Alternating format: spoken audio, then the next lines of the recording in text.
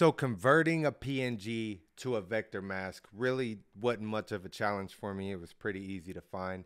But for some reason, saving the vector mask in Photoshop seemed to be a challenge. And it honestly took me far too long to find out. So maybe I could save you some time. Here's a couple little steps to turn your PNG to the vector mask and then saving the vector mask in Photoshop in 2023. First, bring your PNG into Photoshop. Real easy, push Control and click on your layer and it's going to highlight your PNG. Now, what I want you to do is go to the left, select your rectangle tool, come over to your PNG, right click it, and then make work path. What it's on 1.0 is fine. Just push OK.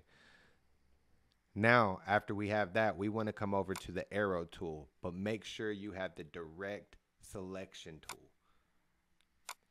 Right click again, convert to vector mask. Click that. And then here's where I was having some problems. So we go to File, we go to Save As. A vector mask is an EPS file.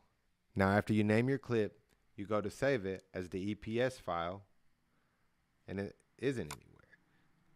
The workaround is to click Save a Copy, and now you have all your options, and you can select an EPS file.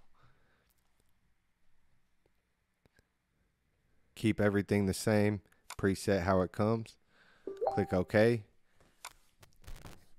And I hope this saved you some time. If it did, hit the like button. I know I lose you guys right here, so like, hit, value, do it.